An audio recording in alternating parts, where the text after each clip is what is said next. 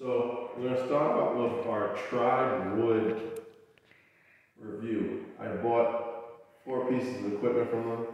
Got the weighted vest here, 2 15-pound Thor kettlebells, and 1 55-pound Thor kettlebell. I'll start out with the vest.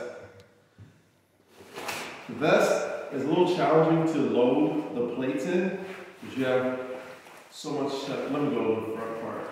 That's open right now. There's so much separation here. You gotta open this flap, then you gotta open this flap under here, and so on, and the plate just slides in. And after you're done sliding it in, it's extremely secure. It's not gonna fall out. It's really flat. Has this nice thing just in case you want to hang it if you're cleaning the vest without the weights in it. When you strap it on,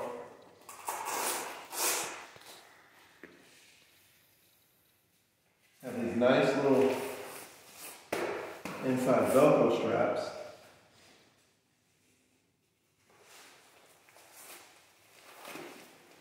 And then you latch these on from the bottom. The weight is going to shake, and apparently the plates are interchangeable. You can get a bulletproof plate if you wanted to and put it in. They tell you specifically that these plates aren't bulletproof. I'm not going to test that theory. So, along with that, they have a nice storage pocket right here. So you can put your cell phone and all your other stuff here. Zips it back up. Good mobility, arm movement. Doesn't cut off range of motion that much. And if you're doing pull-ups, the pull-up will not hit the bar. So some of the weighted vests I've had in the past are a little bit bulky. So these weighted vests here, if you go high enough, it won't hit the bar, especially if you are learning muscle ups or getting closer to doing a muscle up or just having a high pull-up. It won't hit the bar. Very good, and you can keep that range of motion in there. We'll take this off, and I'll show you guys some assorted or modified exercises you can do with the kettlebells.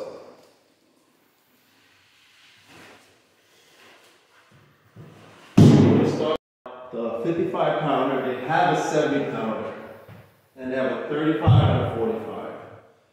I got a 55 because this gym only goes up to 50 pounds.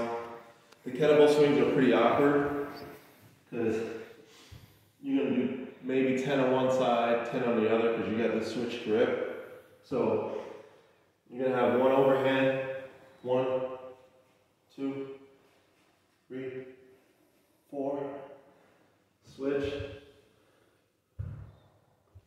1, 2, 3, 4, and you have the goblet press squats that you can do with it. You can hold it here. There's a good base for your palm.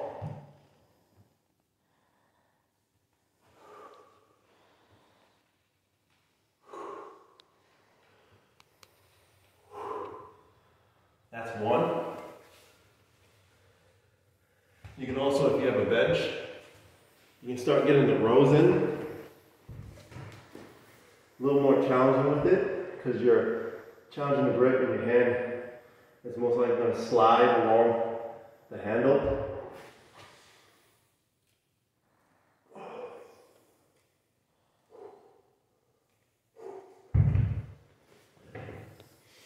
And you can do sumo squats with them.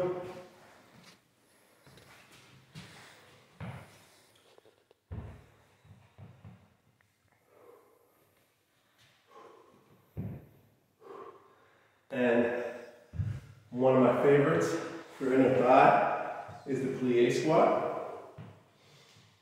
So you go nice and wide like in a sumo squat. Hold the weight down. You can do it with any of those.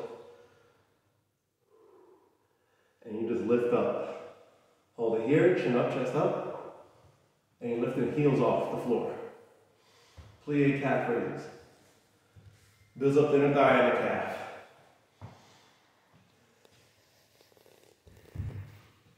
And now what I want to do with these, you have your hammer curl.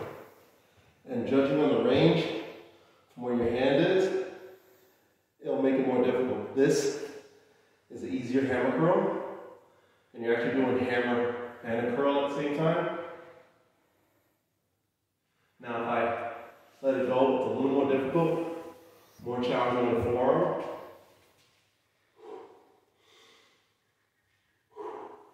You can also change the gripping.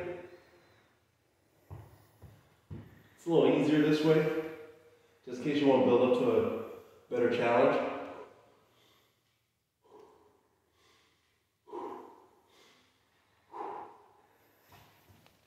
But my personal favorite, because I love working forearms, is the ulna and radial deviation. This is a radial deviation. It's something that's underutilized in the training community.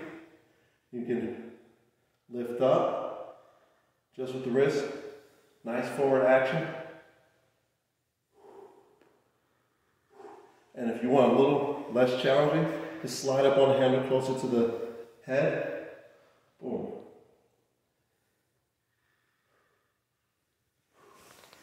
Same thing with the radial ulnar deviation. Boom, bring it up. Boom, boom, boom, just like that.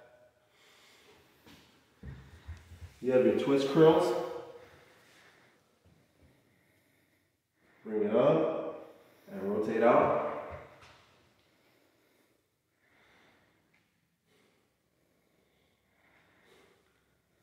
Then your military press. You can do it with a squat if you want to. Squat down, come up, hammer curl, press up.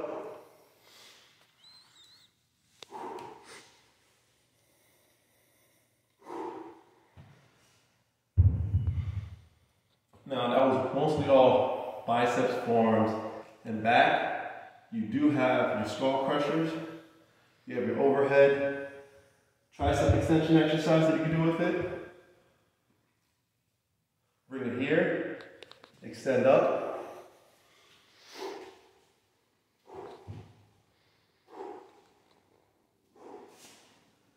You have your kickbacks.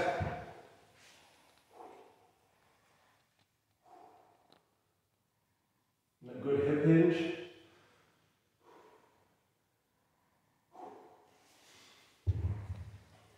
Really challenges the muscles in the hand and the forearm almost every exercise. One of the other things is holding it out. Do a nice little pump.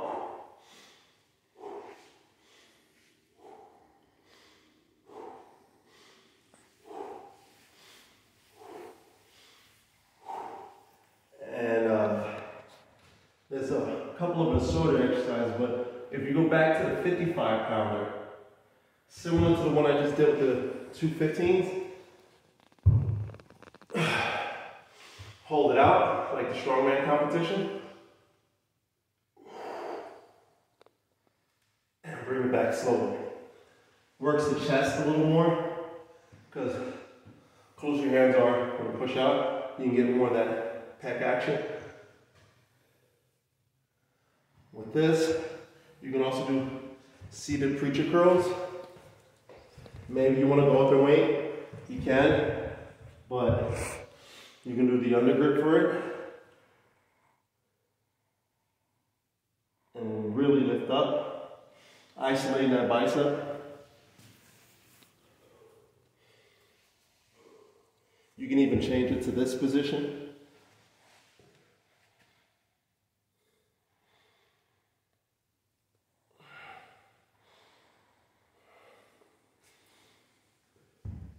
You have your shoulder presses, here and up, delt flies.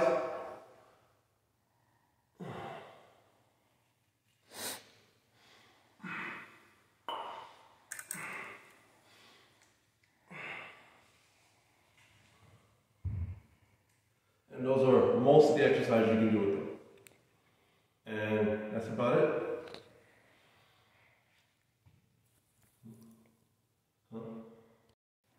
Alright, so my rating for all the equipment,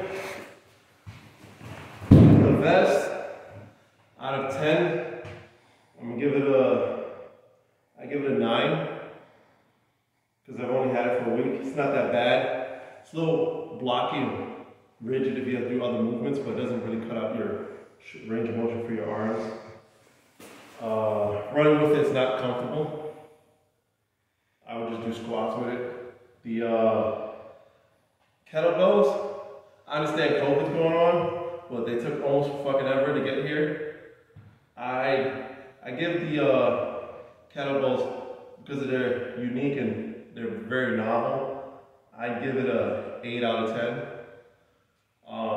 But the lighter the kettlebell is, the better the workout is with the tri-wood kettlebells.